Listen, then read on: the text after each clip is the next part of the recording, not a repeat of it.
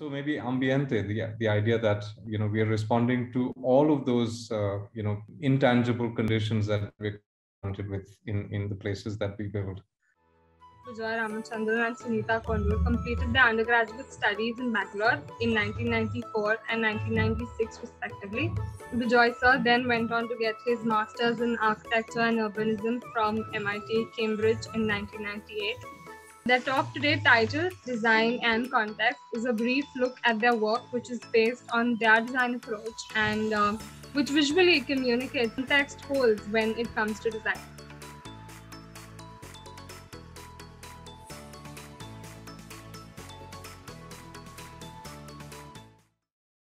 So this afternoon, I'll talk about context, and if one is to think about it, I mean, the Italian word is a lot nicer.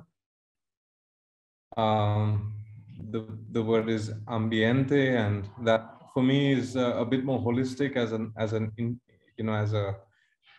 a word to conjure up what it means. This word context, it's like the whole atmosphere of the place, or the atmosphere, the aura, or the spirit, or the circumstances. It's everything put together that then impacts our work as architects. So context somehow in English, like we all know, native speakers of other languages, that English somehow just doesn't have the words to to capture the actual human condition. And so the Italian word is wonderful that way. And so maybe ambiente, the idea that we are responding to all of those intangible conditions that we're confronted with in the places that we build. I've divided this up into four. They're kind of related to context in a way, and they're deriving, they're contributing to the notion of context, or these are the words that sort of come to bear when we're thinking about context. So the first is that context is intrinsically related to the idea of meaning. There's this wonderful essay by Nelson Goodman called How Buildings Mean, and he says that there are these four ways in which buildings convey meaning. The first is the idea of denotation. So, when we go to our old temples, he uses the Lincoln Memorial to illustrate these four kinds of meaning. And in the Lincoln Center, of course, you have the big statue of Lincoln, much bigger than life size, a massive sort of statue of Lincoln sitting there at the head of that axis. But then through these figural representations of the man himself, but also of his words and of other aspirations that as a community, the Americans sort of want to, have the ambition to follow, that this then is one way that buildings mean, by literally transposing onto the surfaces of the building this iconography, the sculpture, the painting, words, etc., that then convey meaning in very literal ways. We've got them in our temples. We do them sometimes in our buildings, where we write things out onto the surface of the building to convey what the building is supposed to mean. Exemplification is the idea of making something special. And in this case, of course, it sits at the head of that big axis from the Capitol building on the right-hand side in that photograph on the top. And on the extreme left of that axis, running east-west, is the Lincoln Memorial. And so it's a really, really powerful, location. But even in the architecture, as you can see in the middle image at the bottom, that it catches that axis through that indent in the facade, which is hollowed out where Lincoln statue sits. And so the centrality of that building, its response to the symmetry of that organization, is then captured through the organization of the architecture. And of course, it's augmented with that big water channel, etc., that runs it under it. And so everything about the building is exemplifying its particular location, its context. It responds to it in very dramatic ways. And we do that too in our buildings when we sort of have a flourish at a corner, or we recognize the street front on one side, that the building is inflexible to respond to conditions of the context. So exemplification is second.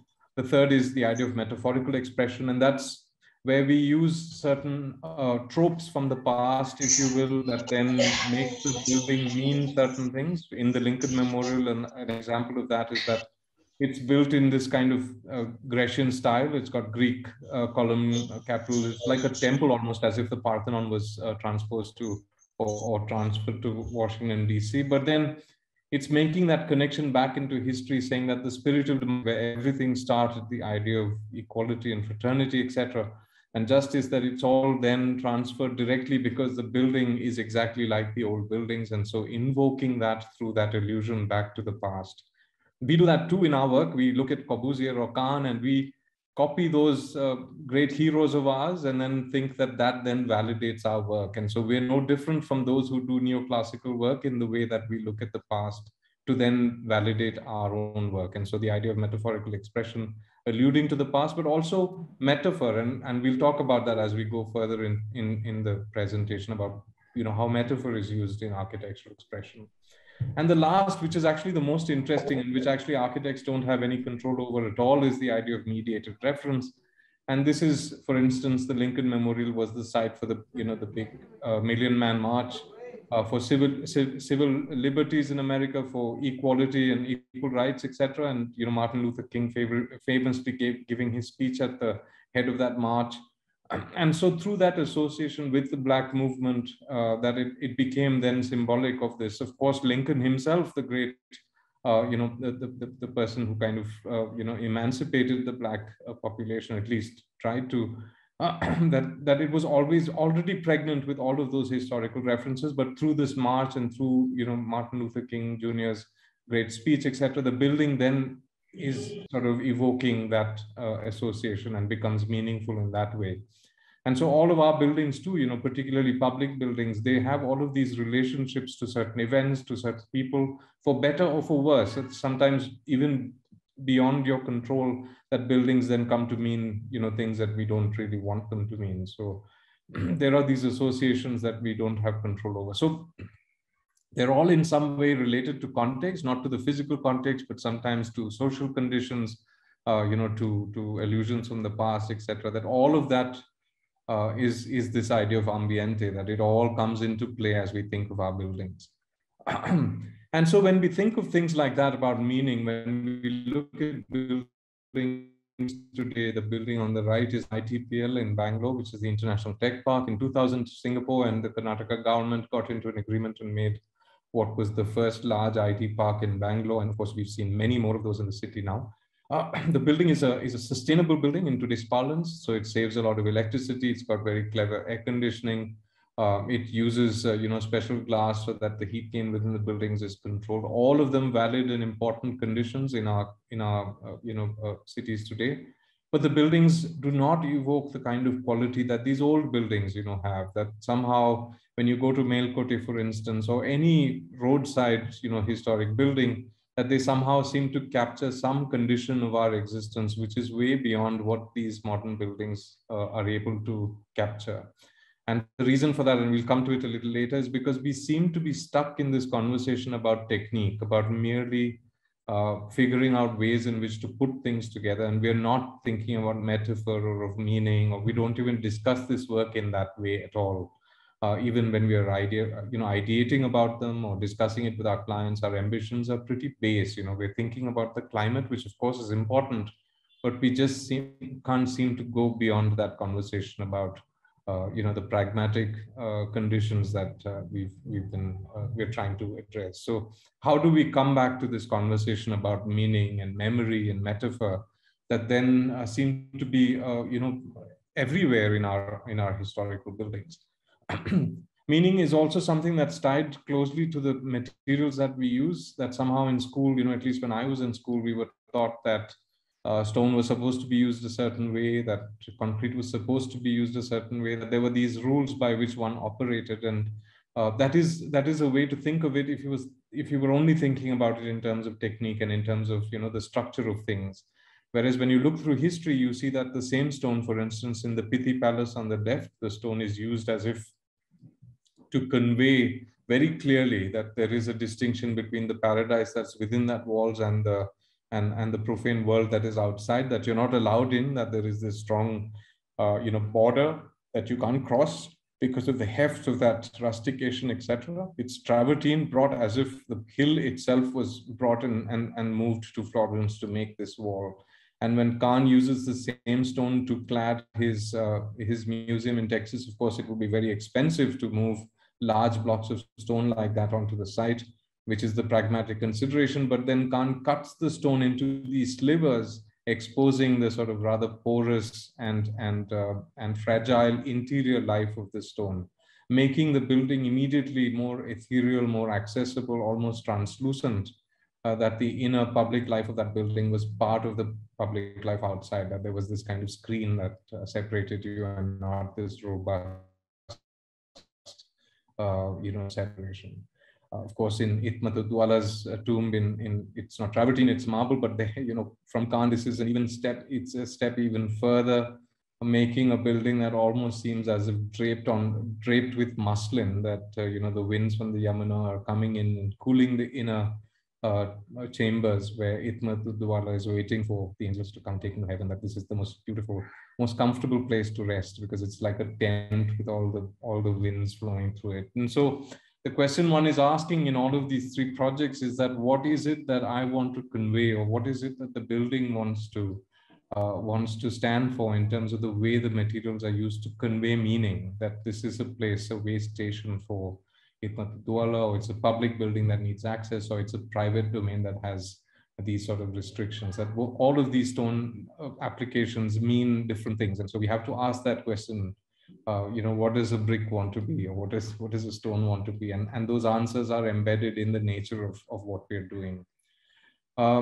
This idea of meaning also is related to context in other ways, like for instance, in the Taj Mahal, or in any of these, even in Itmatudwala's tomb, that everything there, the articulation, the delicate, illustrations, etc., they all hark back to the idea of the Garden of Paradise. And so embedded in all of the iconography in those buildings, it's tied back to the notion of the Garden of Paradise, which is what these buildings are trying to invoke, so that till the soul isn't released up to heaven and is in those resplendent gardens, that at least there is an approximation of it here on earth where they would be quite comfortable. And so there's this connection between the iconography of these buildings, the way those plans are laid out, and this notion of what a Garden of Paradise may look like. The second is the idea of the cost of things, and this isn't something new to our culture. It's been always the case that somehow the cost of things then ascribes certain value to it that lifts it up from the mundane. So for instance, aquamarine, the color, that the pigment that's used to make the blue, used to be the most expensive pigment you could have to make colors out of. And so if someone commissioned a piece of art and there was a lot of blue in it, it meant that it was very, very expensive, the piece of art. And then it got linked to all of these holy figures, and they were always draped in blue, or the big patron was always draped in blue, signifying the relationship between the cost of the thing and divinity.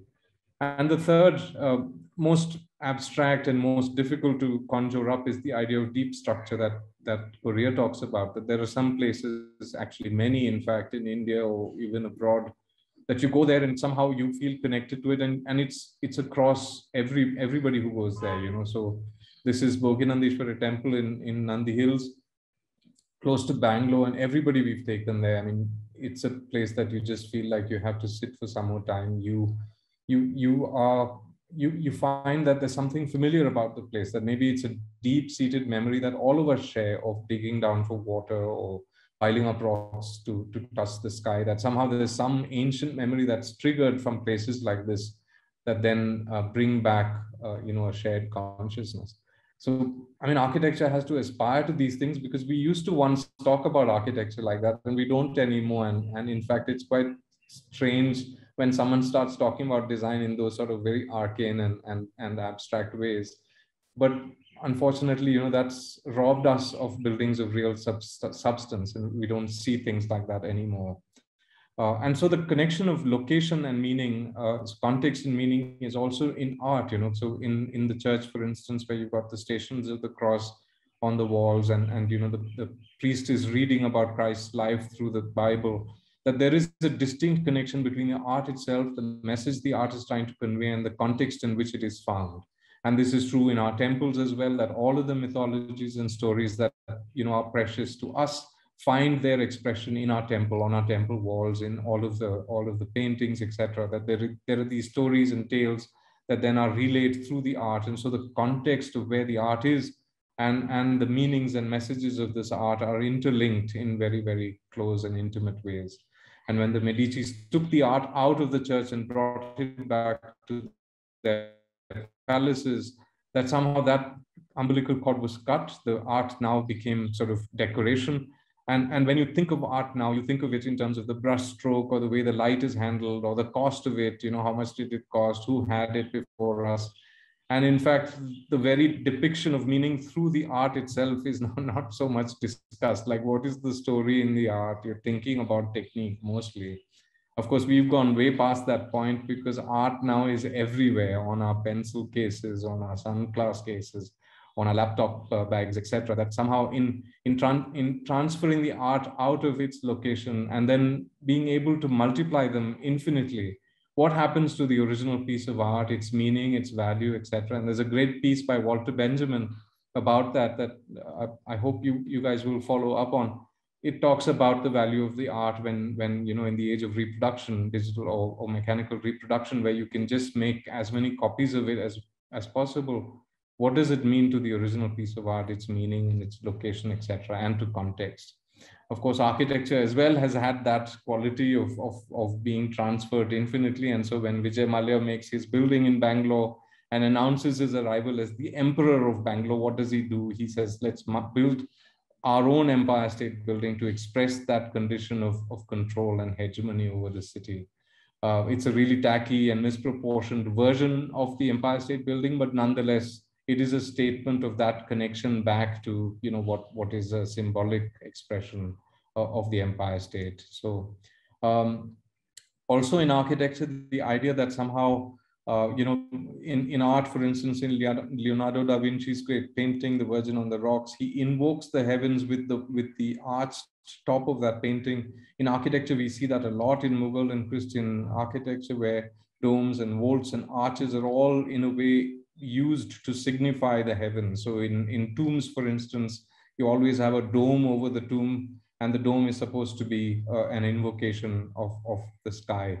And so for me, when Khan makes that wonderful barrel vault in the Kimball Art Museum, he's bringing back from the Medici's art back into spiritual space, that he's giving art back its context, with that spiritual light coming up from that gap between the two cantilevered beams, etc. That this then is now once again an appropriate place to see the art and to appreciate its meaning. This is, there are 3 projects here that I've done, but then I'm also taking the big risk of showing you some of the masters' works, and you will see that, there is a long way to go, but then there are lessons for so many of us, in the way that the masters are thinking about, their projects. This is Utsan in Sydney. And if you look at the Sydney Harbour on the left, it's an incredible, one of the greatest harbours in the world, but it's got all of these fingers. They're called headlands in Australia. And these big headlands, they come out into the harbour. And so each of those little coves become safe, places to then dock your ships, etc.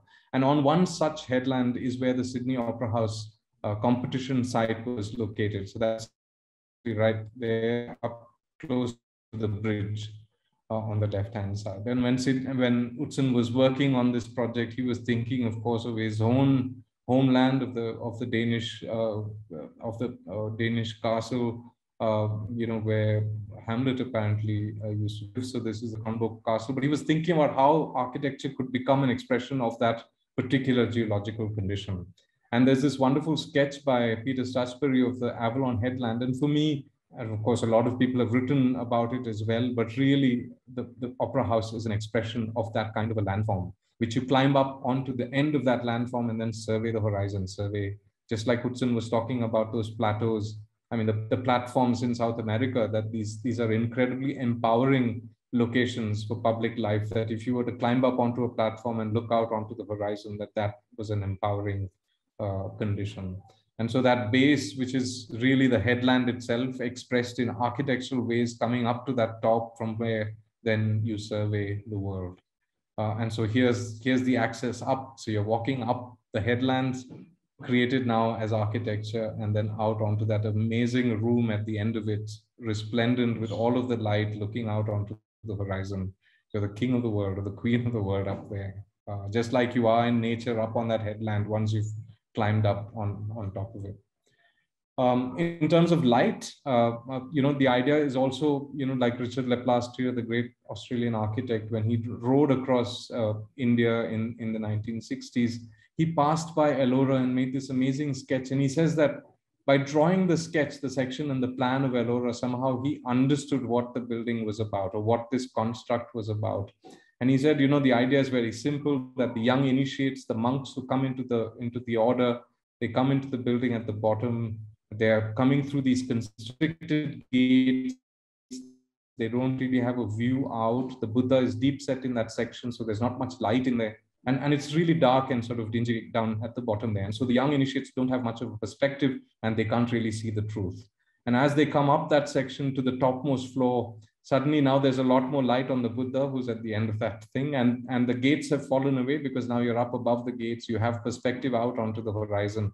And that's an invocation that as you grow up in the order, that you have better perspective and you have more light on the truth. And so that's a beautiful, simple way in which to read that. But for me, when I was at the tomb of Sikandar, tomb of Akbar at Sikandar, I'll show you pictures of it later.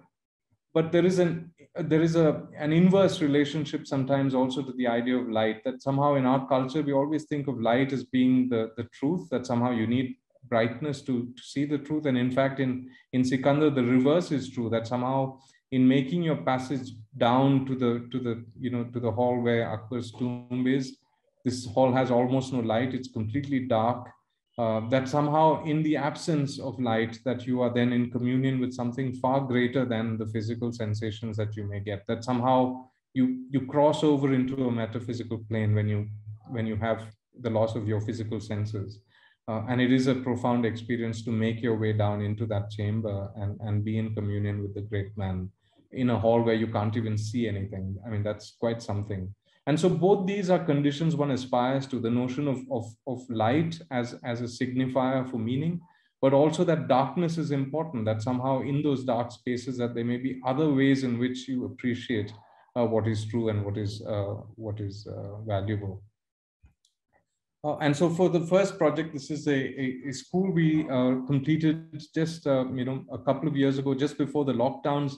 And so they used it for a few months. They're back to using it again. And this is like everybody who does a school, we of course thought about the man under the tree, as Khan told us to think about, but also our own histories, our ancient histories.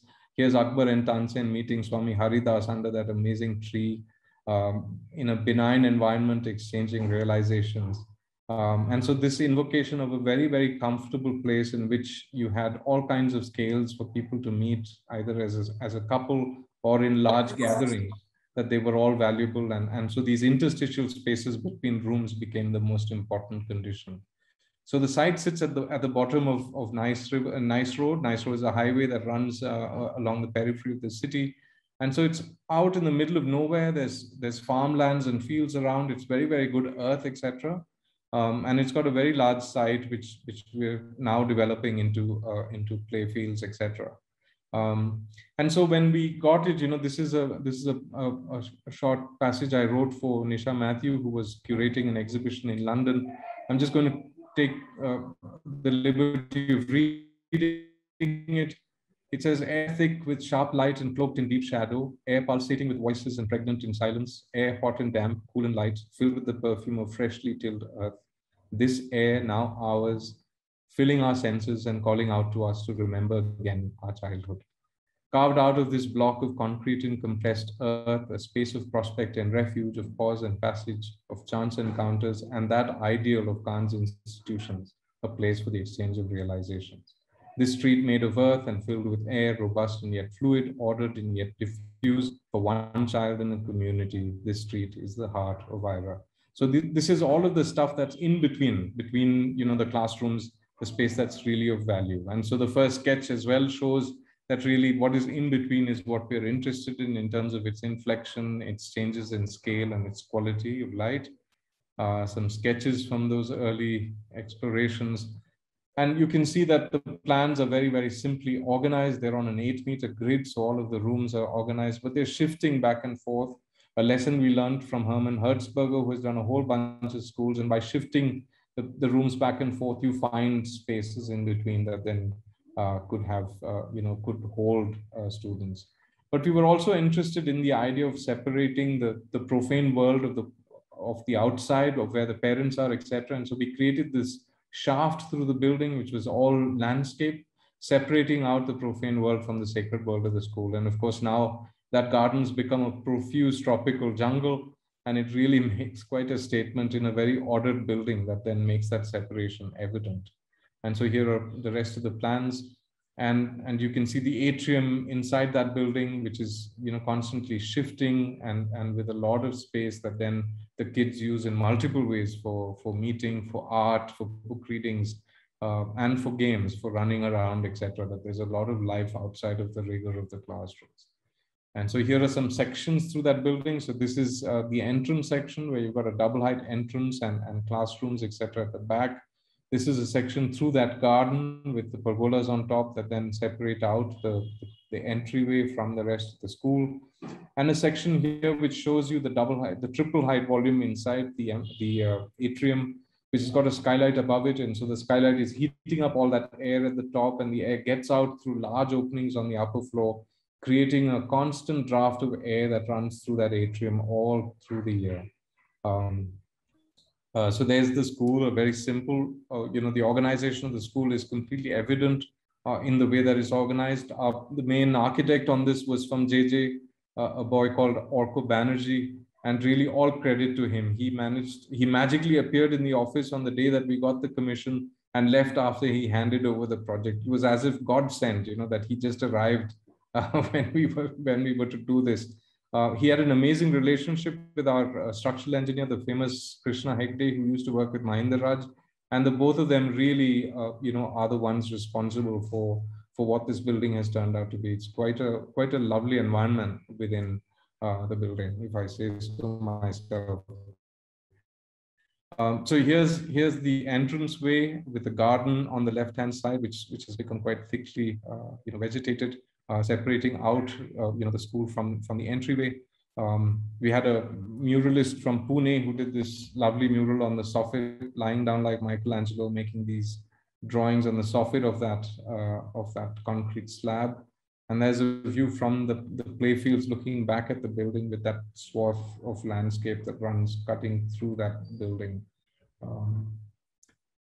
Some more images, the drums are all staircases, and of course the playfields are all on the right-hand side. And so you've got all kinds of galleries from which to watch your teams play sport, etc. And so this is really inflecting out to the playfields in the north. This is an older picture, but you see the order of the building and the cadence of the windows, and this was all Orko's doing. I mean, he really mentored a lot of young kids at the office as well, interns, etc., to get all of this done. So you enter through this double height volume. You're in that space where the landscape splits the building. And then you come into this resplendent, internal volume, which is skylit and some classrooms within. These are all Montessori style classrooms, so they've got a lot of place for activities and classrooms above.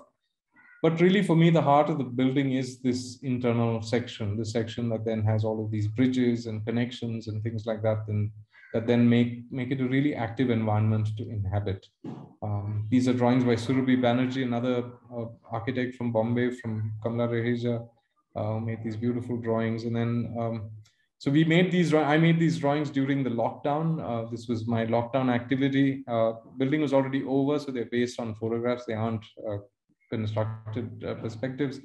But we always imagine that at some point the kids would come back and these places would be filled with life again. And that's true now. So now it's back to bustling with, with kids, etc. But this is kind of the quality of that internal world,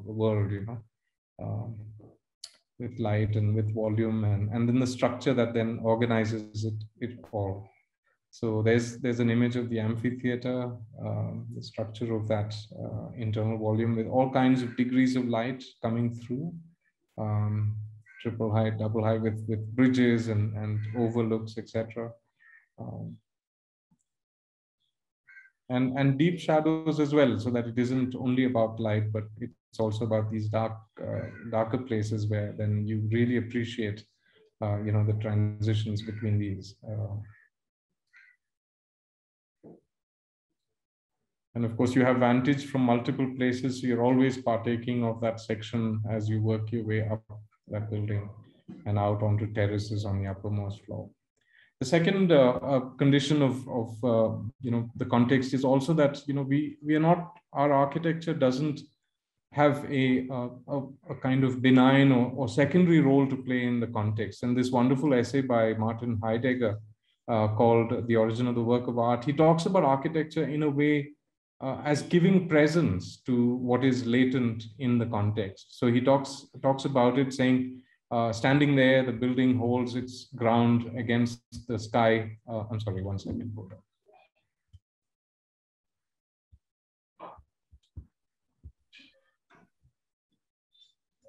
Standing there, the building holds its ground against the storm raging above it, and so first makes the storm manifest in its violence. The luster and gleam of stone, though itself apparently glowing only by the grace of the sun, yet first brings to light the light of day, the breath of the sky, the darkness of the night.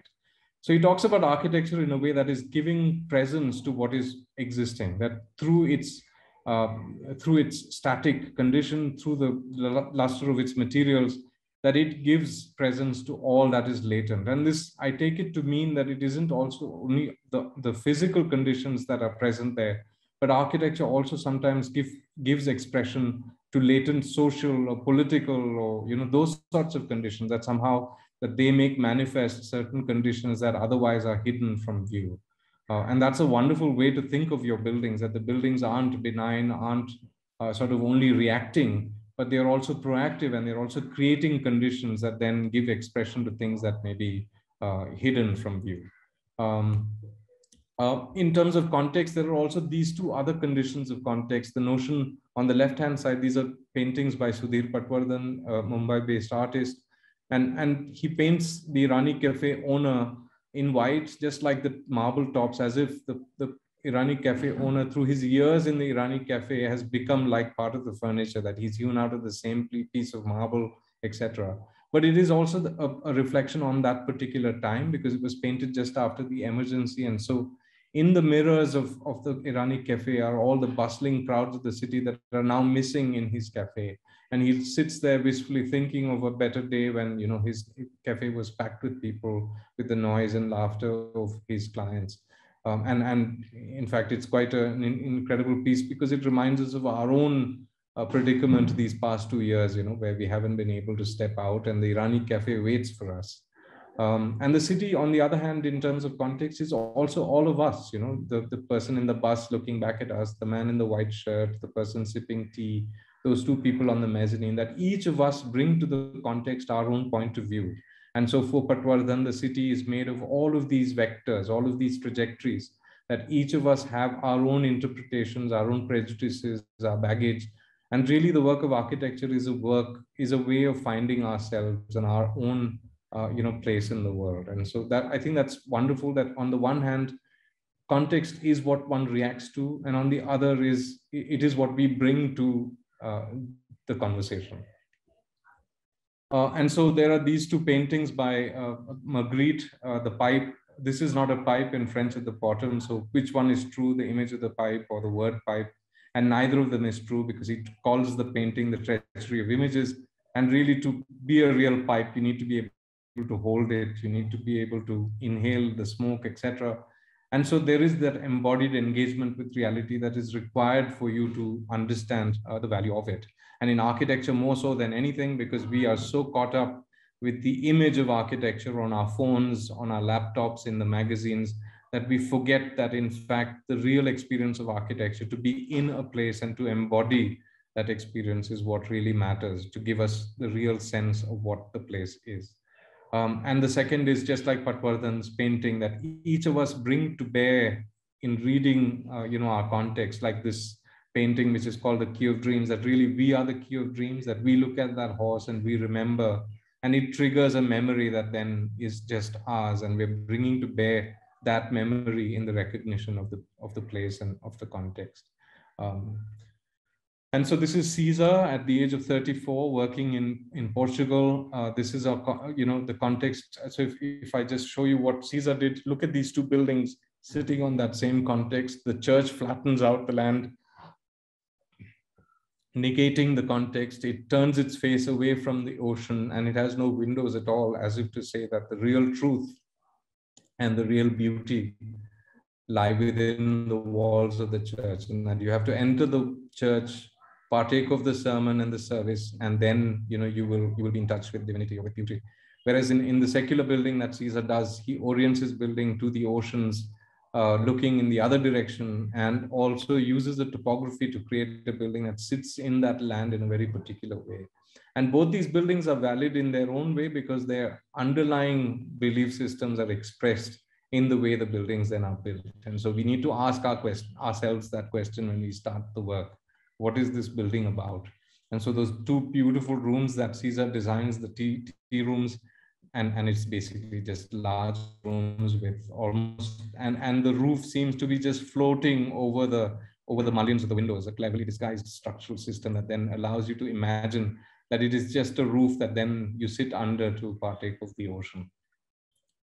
This is Glenmarket in Australia, but this beautiful building that sits at the head of the Shoalhaven River running east.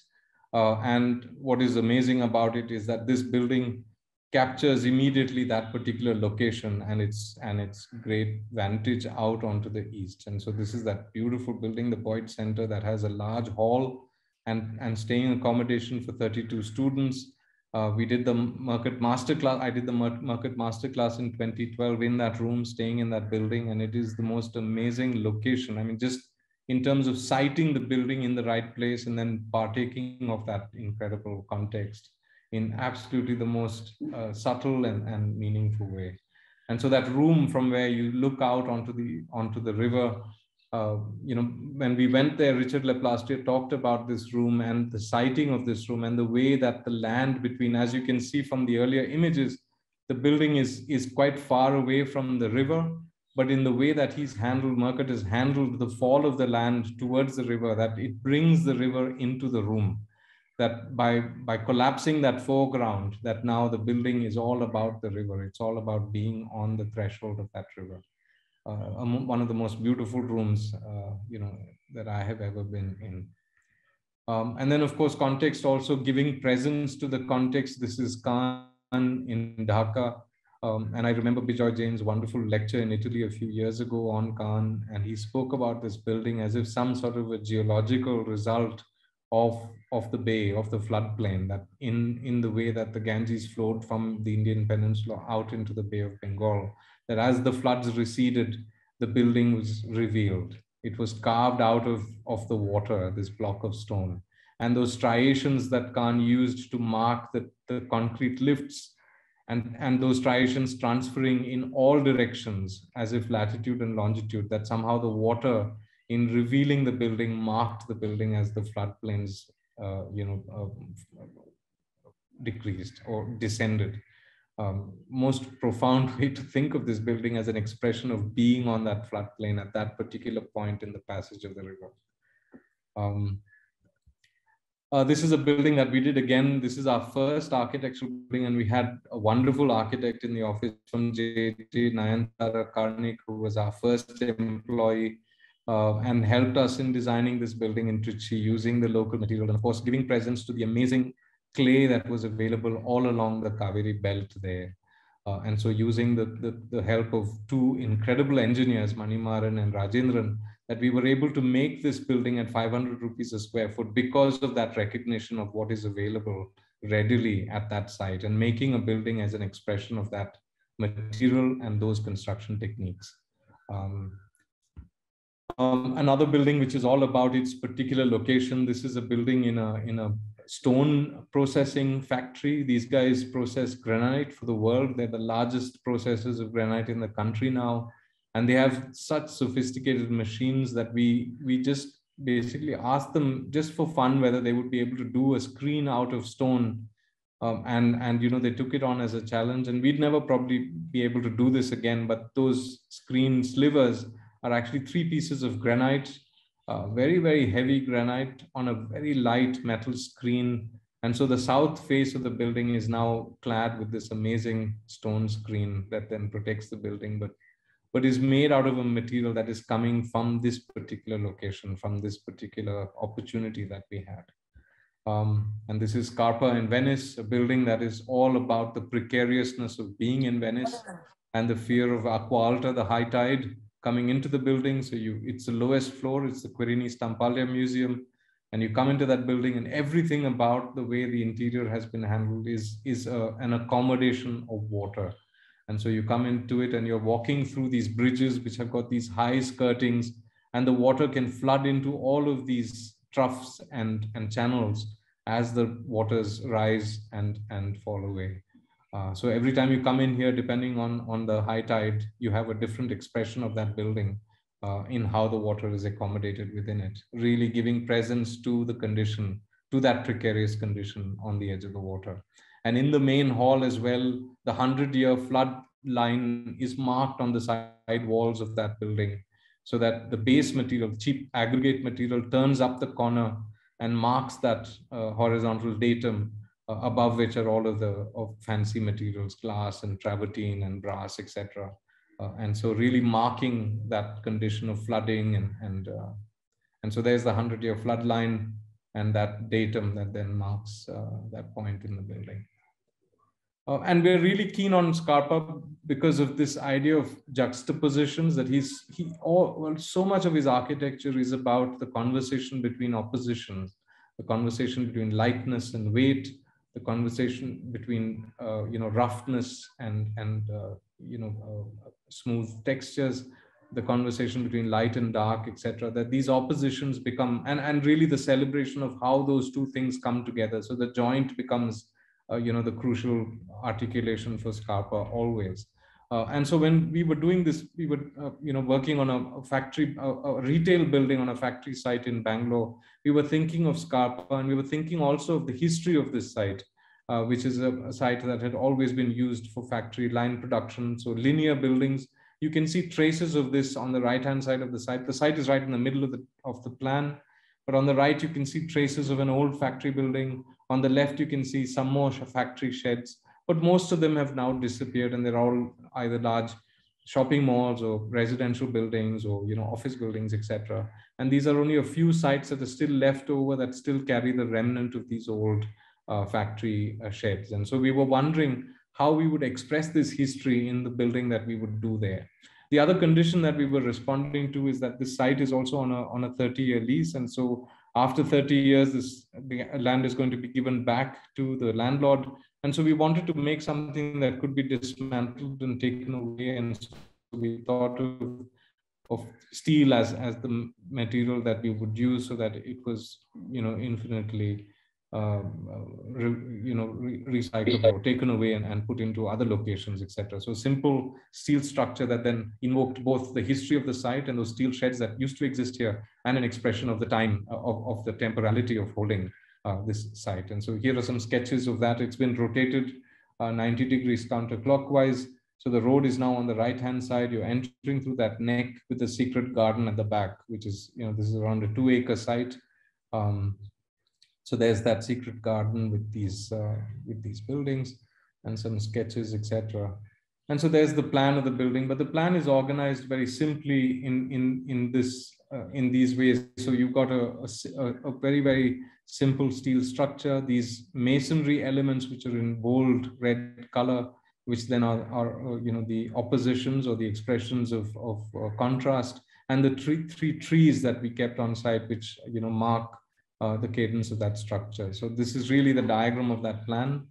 And we also worked with a wonderful engineer here in Bangalore, a guy called Manjunath, who's kind of a genius, a structural engineer. And he created this amazingly light, language for the steel, all of the steel structure, working with Divyang. And Anna Rose, another JJ alumni, was our project architect on this building.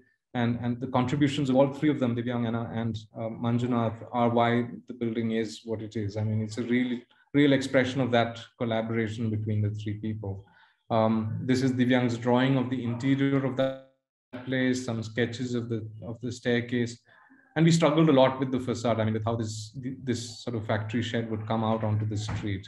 And so here are some pictures of that building with the gable end of the factory wall, which refinement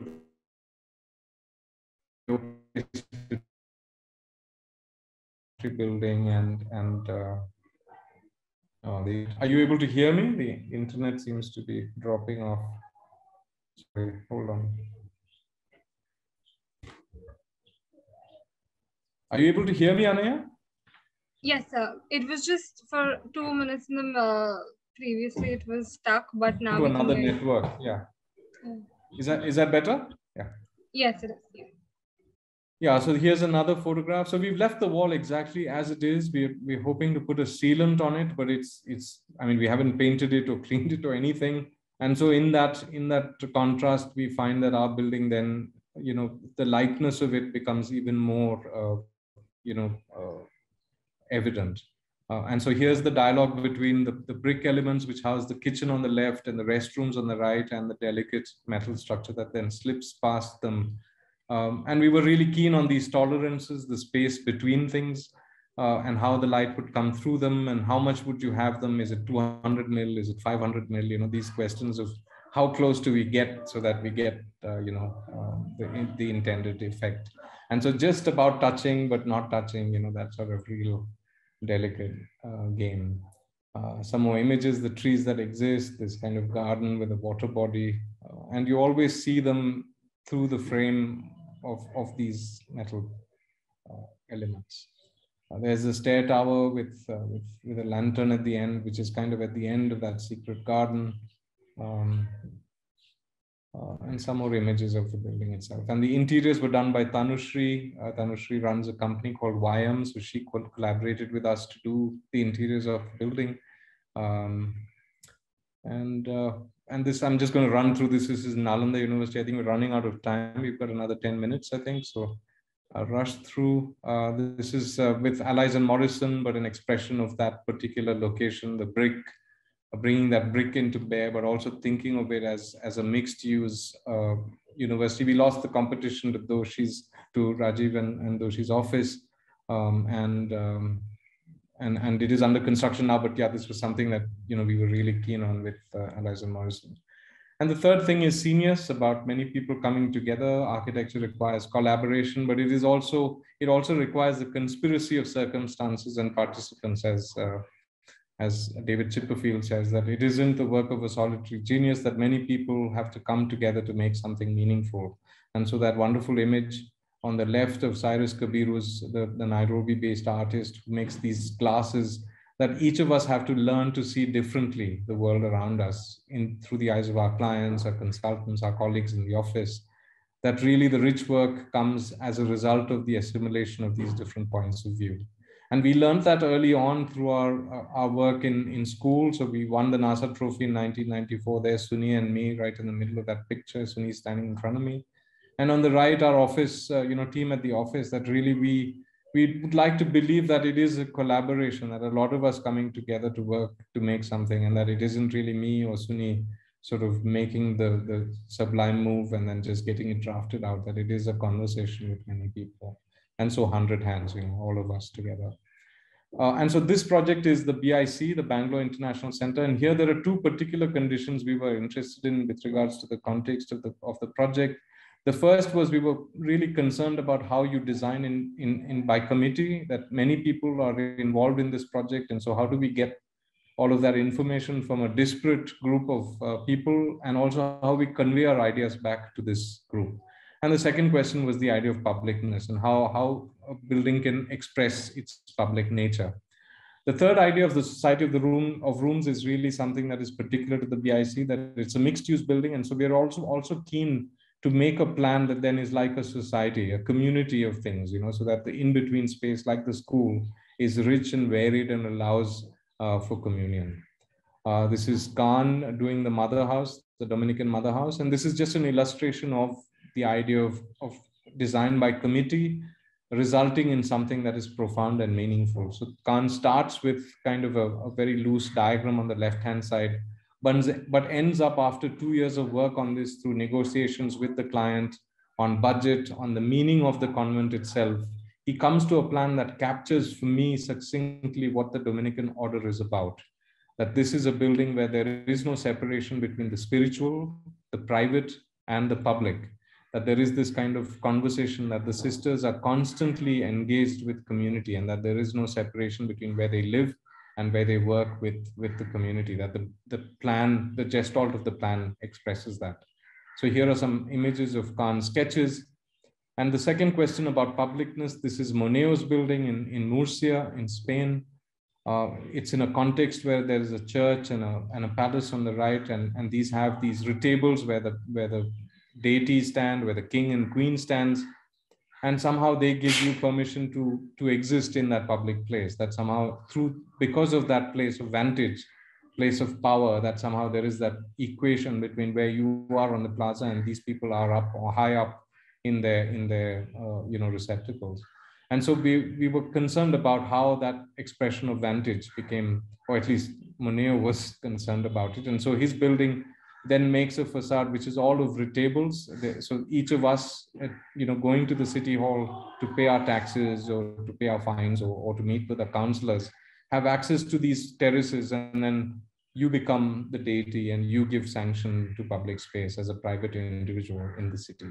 And so a really subversive idea, but in elegant and graceful way, making a real statement on that plaza about power, about hegemony, and about who controls the city.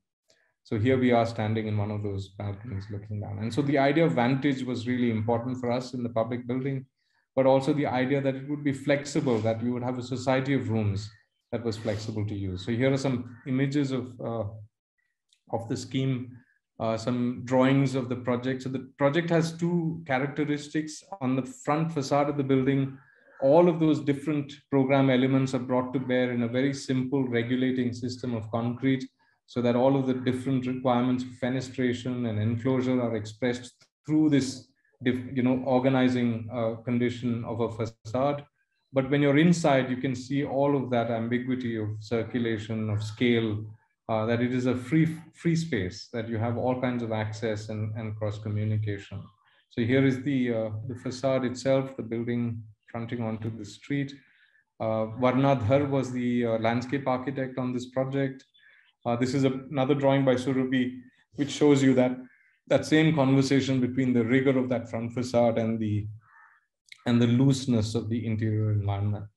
So here's the front facade of that building, the interior environment, that brick wall, the wonderful gardens on the outside, and this deep veranda that is never air conditioned and used through the year. There's water on that south side of the building. And so all of the breezes coming in from the south catch that moisture, rise up through and get out through the louvers on the top. And so again, without air conditioning, a very comfortable building to use through the year. So here's the section, north-south section, that gives you, all of those levels and places of vantage. The interior of the main auditorium, which is an inflected plywood enclosure, which gives you, acoustical performance even for spoken word events without amplification. Didier Weiss was the acoustical engineer. This is the upper floor, looking back down from the uppermost level to the gardens below, and then onto the roof. And there's Harshit, our project architect, who was responsible for this building, who studied in Tumkur and worked with us for 4 years on this project, spending a lot of time on site and coordinating everything for us for this project. Here are some drawings by Divyang, which show you, the public life of the building. And it's back to being like this, with all kinds of activities, book readings and storytelling sessions, performances and gatherings, a rich internal volume for all kinds of public engagements. We've had 4 Nobel laureates speak at that auditorium since February 2019. So it's a really important public institution. And that's the other thing, that architects do the design, but then it needs stewardship afterwards, that someone has to take it and run with it. And Ravi and Raghu and all of them at BIC are really amazing people who've converted it into a really throbbing heart of the city. And the last, there are no projects in this, so I'll be very quick. The idea of the historical sense that somehow through all of our RSPs and our travel sketches and looking at our history, that somehow that then informs the way we may find contemporary expression. And so to push you guys to get out there and travel and see as much as you can, to draw all the time, so that in your blood you will then transfer the lessons of history. And all the great architects did it. This is Corbusier looking back at Palladio and making a plan that's almost identical to Palladio. But in recognizing the proportions and scale of Palladio, then Cobb is able to move away from Palladio, making a building that then is free of structural implications. It's a free plan, and really creating the revolution that all of us are still part of. That there is a real distinct expression of a newness which comes from an understanding of the past. So that's Palladio and Cobb in that great essay that Colin Rowe wrote about this, called the Mathematics of the Ideal Villa. And so we too look back at our heroes, at Alison Smithson, or with the Matt Building, or Hermann Hertzberger with participatory space, or Kahn with form and design, Correa with deep structure, or Utzon, who talks about the beautiful idea, the finding of that particular expression for that particular location. And this is Sikandra, that building that I was talking about, but through really simple architectural moves to find something of incredible value.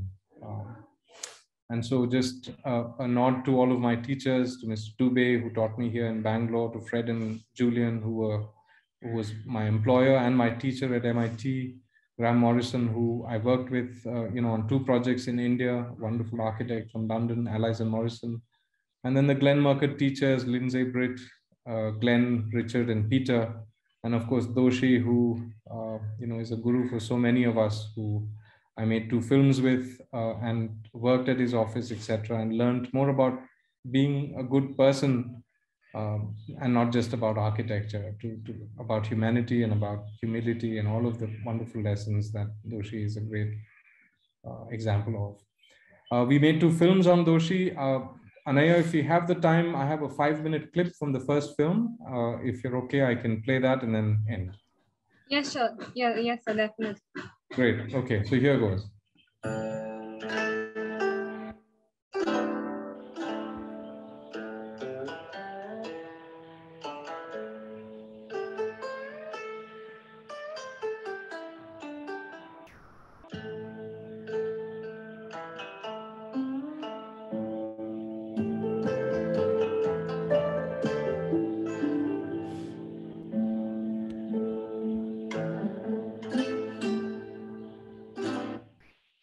Sorry.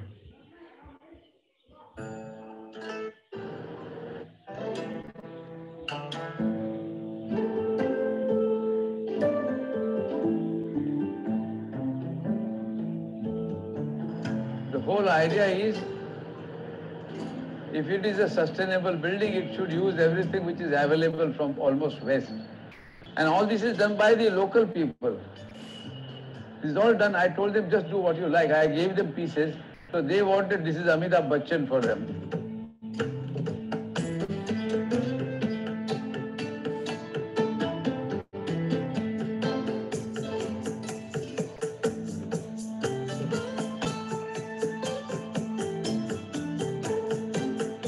So this is where you enter. Very small, inconspicuous entrance.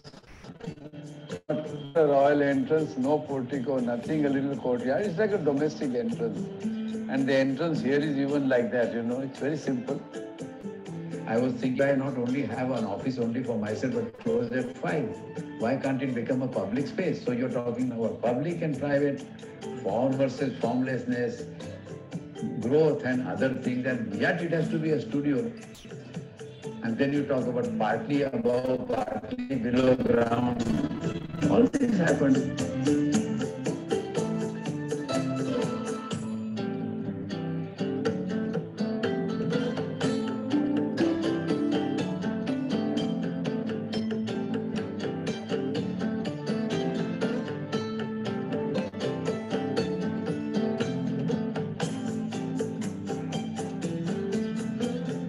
I think now you can shoot my granddaughter? Let us see, my darling daughter. Had made this building by chance, the extension. That building happened because I had to make this into non-agricultural land. And so I had to find something. Yeah. So the neighbor had I only curved sheets. So I said, overnight, let me make the curved sheets and make a plan. So I made a plan and I made the roof and I got my stamp. But then I said, my God, how nice this is. So always there are clues. We must be aware to use them.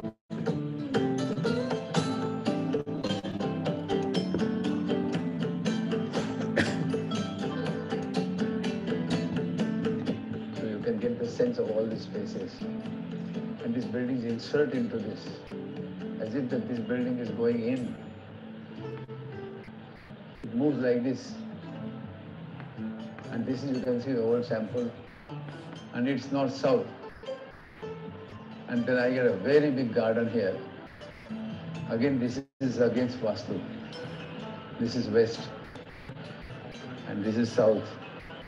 So one Vastu chap came here and he saw this. He says, are you going to have some trouble? I said, no.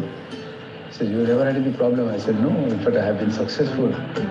After month, he comes back and says, you are right. This is where Dhirubhai Ambani's entrance is. This is Vastu. I said, why don't I make a village? And that's what I like, a tree, a garden, the steps. And that's how it began to happen. Then one day I made those arches and then became everything. And again, it has all the West products. It has China mosaic, which was never used before. It has Gaudi, it has Wright, everything is there. It is like a good food that you enjoy, which is done by the best chefs. But you are the one who is digesting this. And you have to convert that into your blood and your life. And what I do is only follow this biological order. Borrow everything and finally become yourself. And that Gandhiji's idea that, look, open the windows but see that your roof is not blown out. The foundations have to be strong. So you have to be deep inside an Indian who is frugal, who can invent, who can take a chance and who can starve. There is a student here from Stuttgart, who is working here, and I was talking here about Indianness, and she mentioned something very interesting.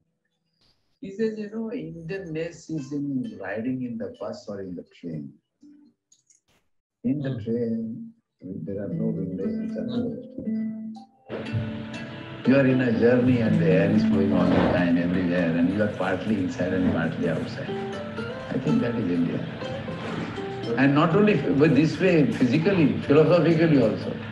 We are very ambiguous, more or less. I may come, I may not come.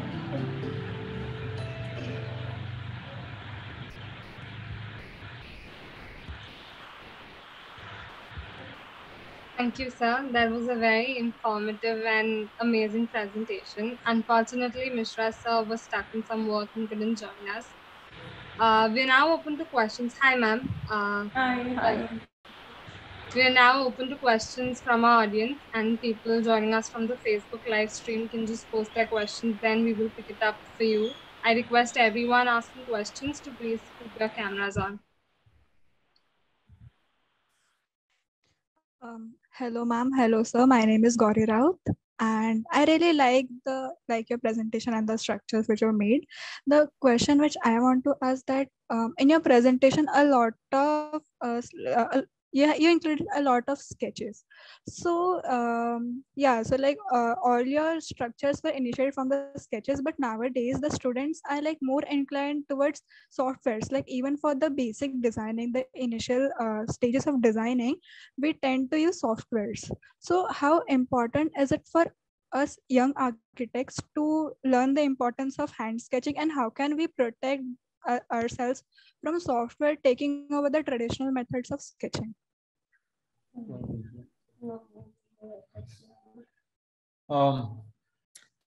Yeah, so I'm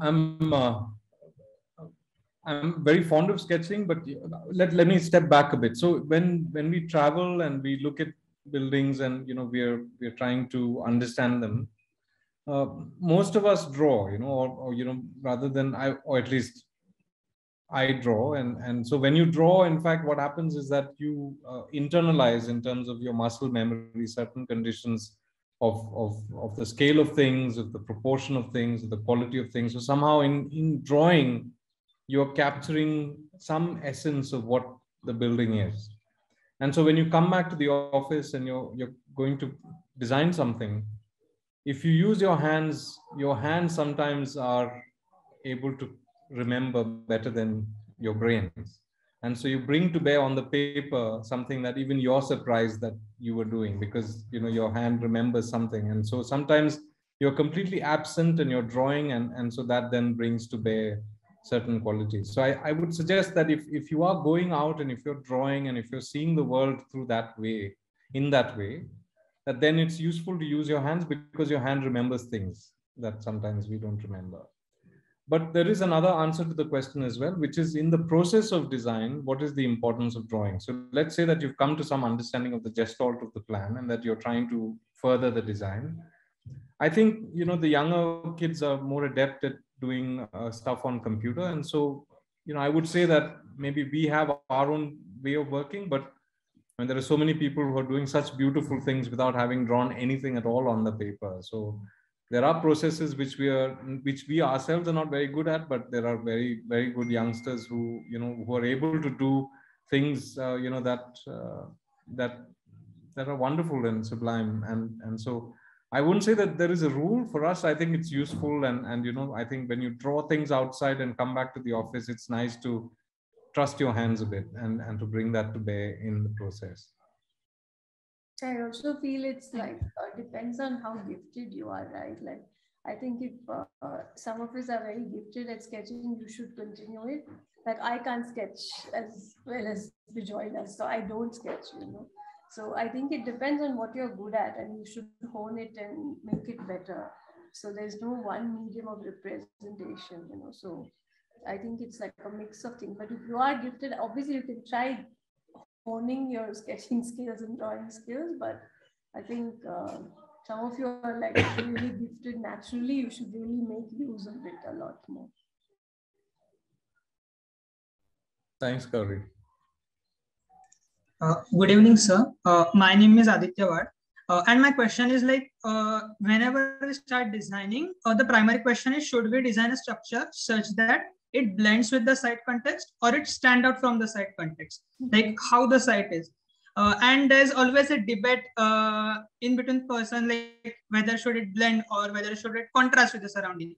So what's your opinion? And if given a choice, what would your choice?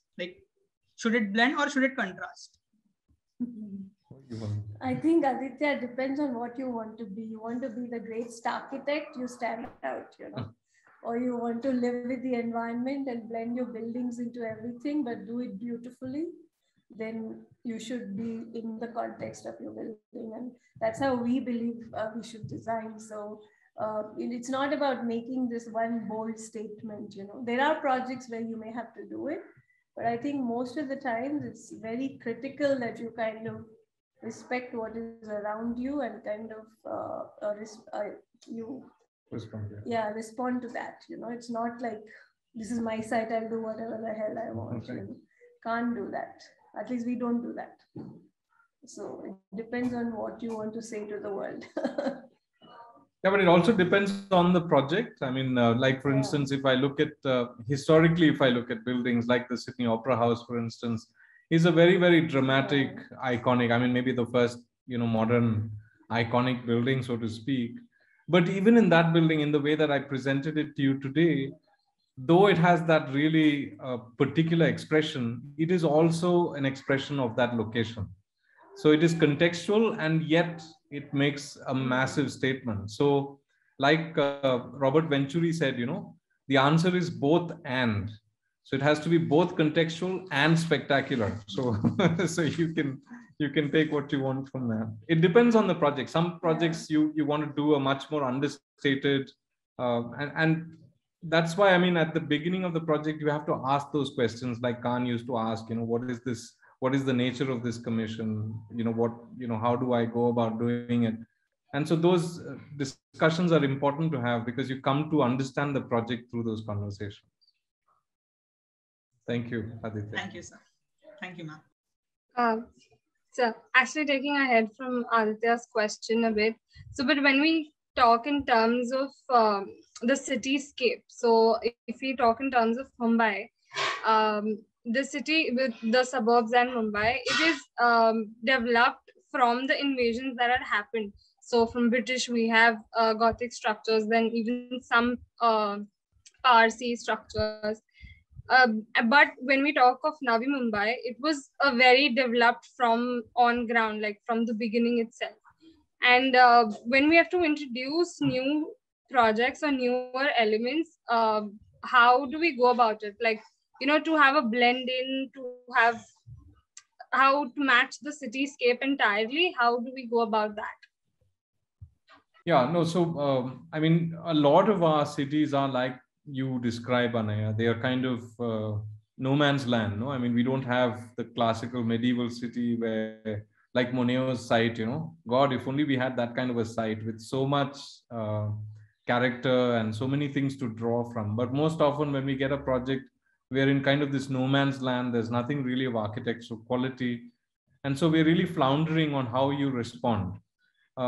I don't have an easy answer to that. I mean, one has to probably visit the site a number of times, because there may be other cues that you respond to apart from architecture.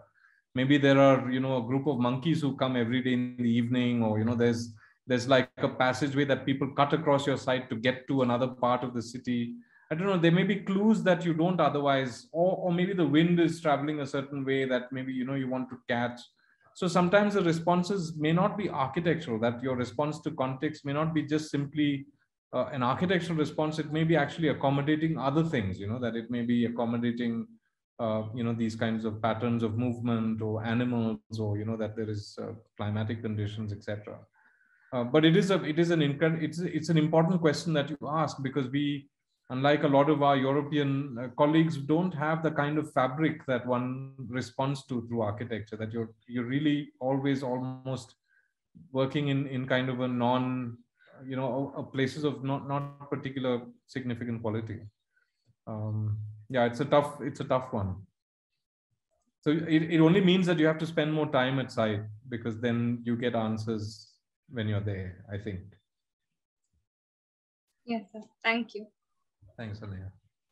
Good evening, sir. Good evening, ma'am. So, landscape architects and architects, they should work hand in hand. But if landscape architects get a chance to present more dominating layouts, so that would help them create an aesthetic of its own, like for the structure alongside of nature. And there even is a saying that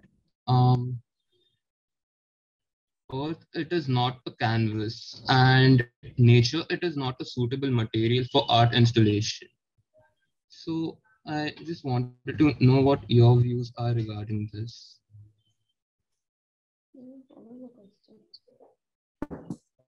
Yeah, not very clear about this question. Are you asking if landscape should come before architecture? Is that your question? I wanted to ask if landscape architects are given all the freedom to experiment, what would be the potential of architecture? I think so, yeah. So there's two ways, right? There are already sites with major vegetation sometimes, in some of your projects. So kind of building your architecture around that, respecting that is one way of like the natural landscape. But once the architecture is designed in projects that we work with, it's a very collaborative process. It's not like one person does, because I think the vision of the building has to also come through in the landscape, so it's not like you finish the building and there's no project where you say do whatever you want. There's some things you want to highlight, there's something that you want to blend in with the architecture. So it's like a very collaborative process. And all the projects that we do, especially with we do have a general idea of what you want, but then the landscape architect basically designs and brings in the final product, because that's not our expertise either. So you need to trust each other to do that. If I was to take a reference from the projects that we showed you today, Sahil, if for instance in the school, um, the first is that the site is a sloping site, and so there's a certain cadence for the slope of that site, and so we were conscious of how we would build without having to cut a lot of stuff out and dig up the site. But I think in that project, particularly working with Santosh, who was the landscape architect on that, the notion of where landscape appears and in what form the landscape appears is tied directly to what fronts onto it. You know, what kind of uses, who's spilling out there? Is it a place of enclosure? Is it a place of prospect?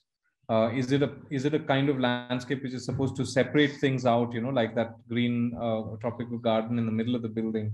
That all of these decisions are made together with the landscape architect, that we're trying to figure out ways in which to make the landscape a form of enclosure or a form of prospect to give you access.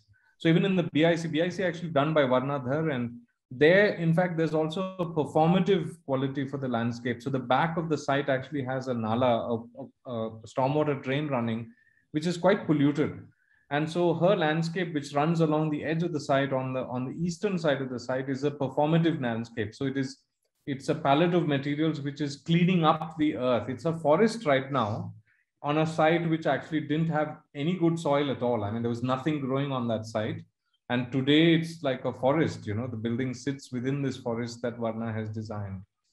But there is a larger question that you're asking, which is at what point does the landscape architect come to play, come to the game? You know, when is he or she involved in the exercise? And with BIC, I think the landscape architect came in a little late. But with the school and with the retail building that I showed you, the landscape architect was on board right at the beginning of the project. And so the retail building as well is all about how you navigate around those trees, how you accommodate water in the right place, and how all of the rooms are connected to places of refuge, you know, that you can get out and there would be a certain condition. And this is all as a response to the site that existed there.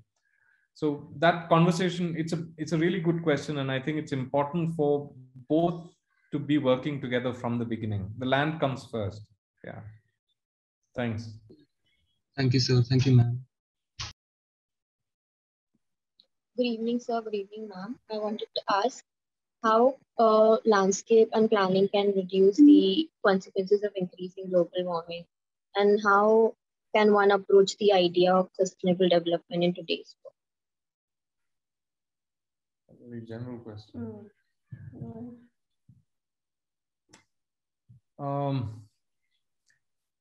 How does landscape? So I don't know. I mean, there are very textbook answers to your question. You can use native species of plants because native species conserve more water. They're more hardy. They're more robust and resilient.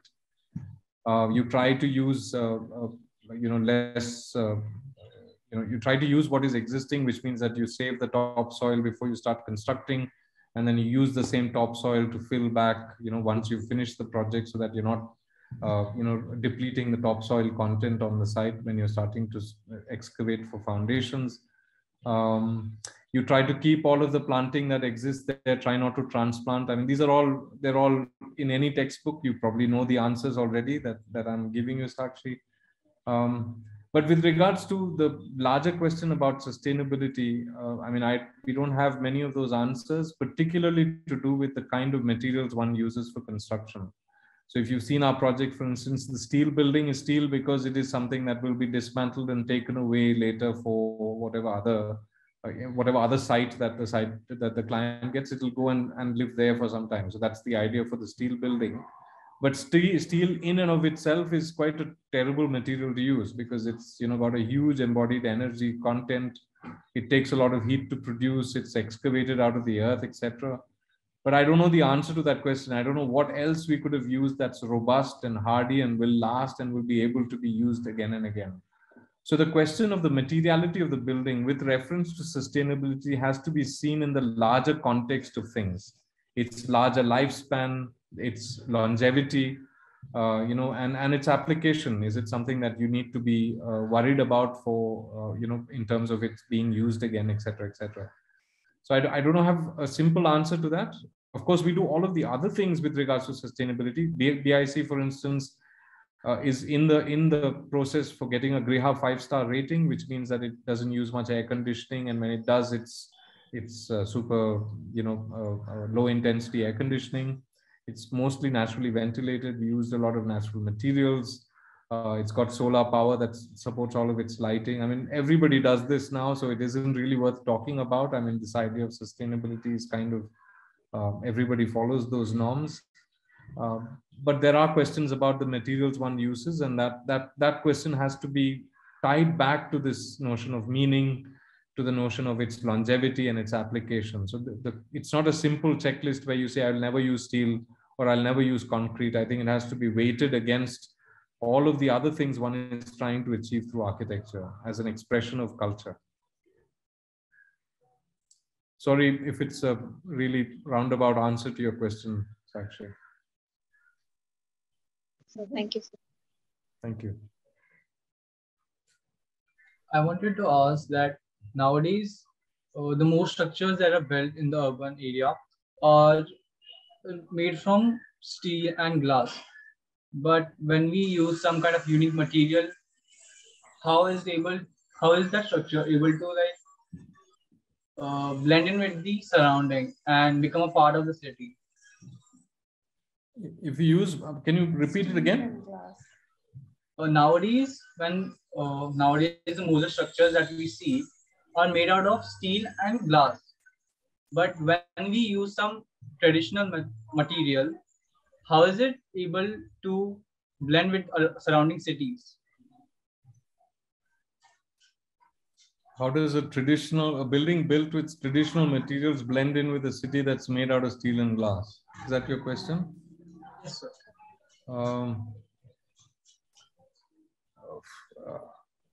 I mean, so are you interested in using traditional materials? Is that why you're asking, and you're struggling to figure out a way to make that conversation? Is that the question? But traditional is like, there are so many buildings which are made with brick and clad with stone, and I think you have to stay true to your time. You don't have to obviously imitate what is old, but representation of materials, you can bring in a lot of traditional materials into the architecture that you do. All modern structures are not in steel and glass. So I think it's about putting together that palette of materials that you believe in and that work for the building that you're designing, for its climate and for its place and all that. So you don't have to blend in with what is there, because it may not be the right thing for that time and that purpose of the building. But more in terms of maybe the scale and what it looks onto and stuff like that, you'll have to respond, but you don't have to imitate again. I have an example for you, which is the inverse of what you're asking, which is that Foster did a beautiful, I'm trying to remember the name, but he did a beautiful museum which is right up against an old Roman ruin. So there's a Roman ruin which is made all out of stone. And it's like a miniature version of the Parthenon. So it's a linear sort of building colonnade on the outside with a pediment, etc. It's the ruin of the old building. And right up against it, Foster made a new museum completely out of steel and glass. So it's the inverse of what you're asking, but you should see the way in which he handles the scale of the new building with reference to the old building. So I think the materiality is one question, but I think in terms of scale and proportion, there are many other ways in which one responds to context. That you're also responding in terms of how people move. You're also responding in terms of enclosure, in terms of the street edge. That material is one of many things that you use to respond, and it isn't the only way that you express, your solidarity with context. So I'll try and send to Anaya later. Maybe once I remember, I'll send her the link, and you should take a look at that project. It's quite an amazing exercise in contextual project with no similar materials at all. Someone who's just doing a completely different thing, but being very sensitive to the conditions around him. So I'll send to Anaya when I can after. Thank you, Anuj. Hello, sir. Hello, ma'am. I loved all the projects that you presented today, and I had a question regarding the school, the first project that you had presented of the school.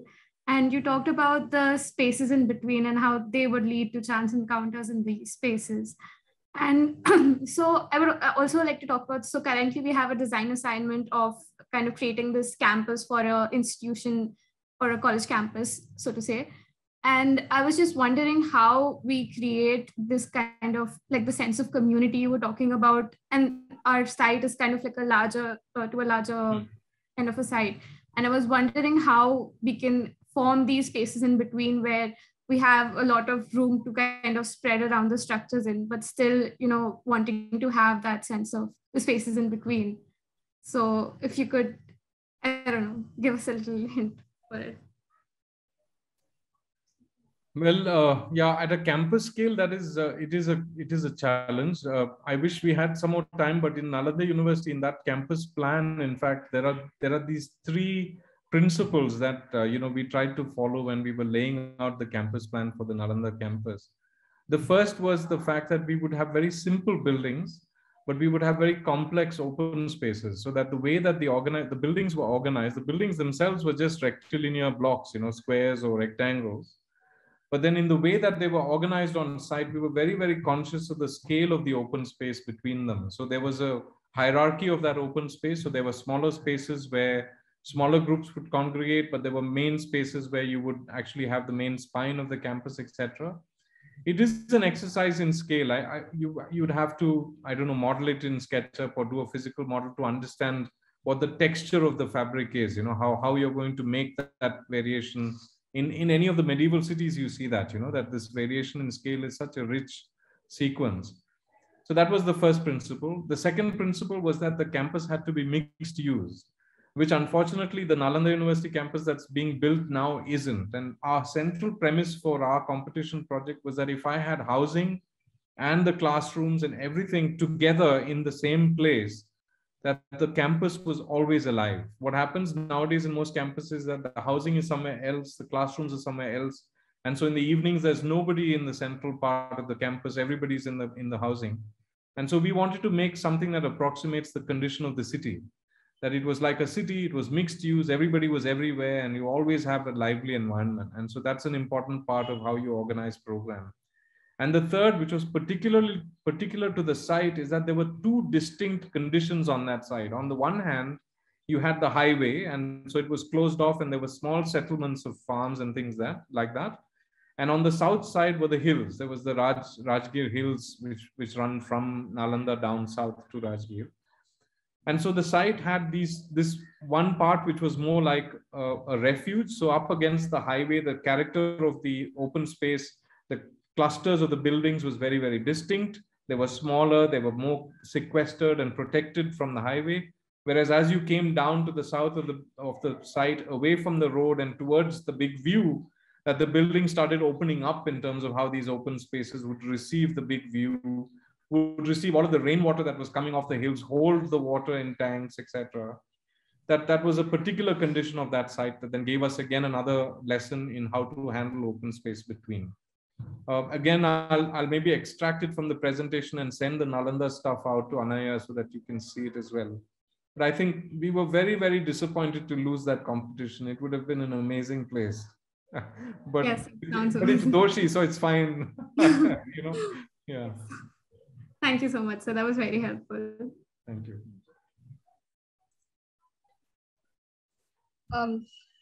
I guess we don't have any more questions, so we can end our today's Manan here. Thank you, sir. Thank you, ma'am. We hope once college begins offline, we can again invite you both, and we will get a chance to meet you as well as visit some of your projects. Any concluding notes from your side?